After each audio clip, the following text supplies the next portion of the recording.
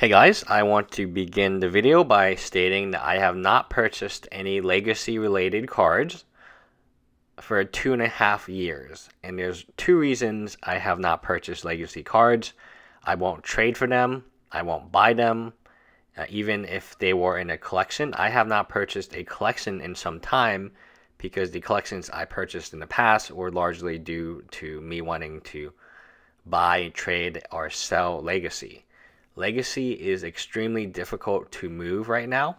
For me personally, it was very difficult 2.5 years ago, and it's still difficult trying to move it today.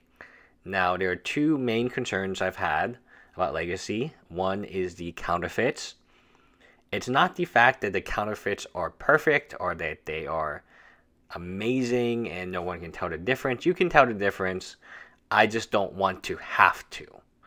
I play this game for fun. It is not fun having even the possibility of being ripped off for several $100s. That's not a risk I would associate with a hobby.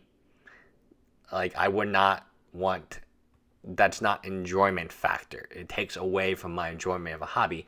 I want to be able to order a card on eBay or online or in person and know that it's real.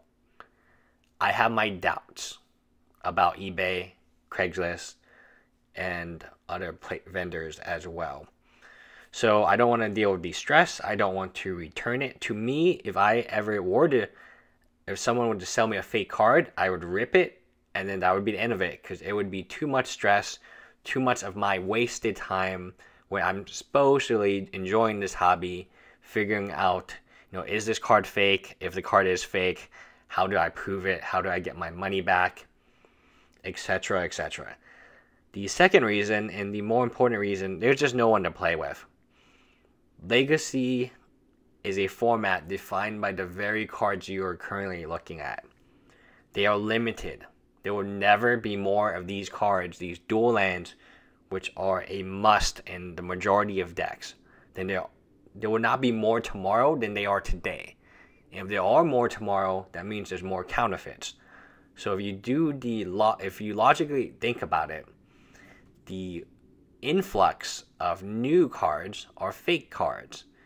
I don't want to deal with the stress, and especially since it's a diminishing return. There's less and less people to play with. There's a less of an incentive for me to even have Legacy cards. So again, I will emphasize that I have not purchased Legacy cards or collections in some time. I've had the ability to buy them below buy list. I still don't, because the time that you would put into the stress level, as well as just, okay, cool, you have all these cards, what are you going to do with them? Are you going to try to resell them? That's not really fun. I want to play with them, and there's just no one to play with in Houston. So those are my two primary reasons. Obviously, this will be an interesting video, and I look forward to the comments, because I know a lot of you play Legacy and a lot of you love Legacy, but we have to be realistic about it. Star City Games has pretty much not supported it. Wizard of the Coast will never support it again. And where is it going? Where do you think it's going to go? Is it going to go up? Is it going to get more popular one day?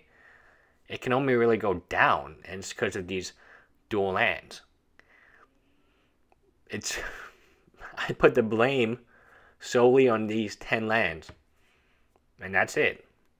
Anyway, leave me a comment below. Let's have a very good discussion about Legacy in general, as well as the future of Legacy. Anyway, bye guys.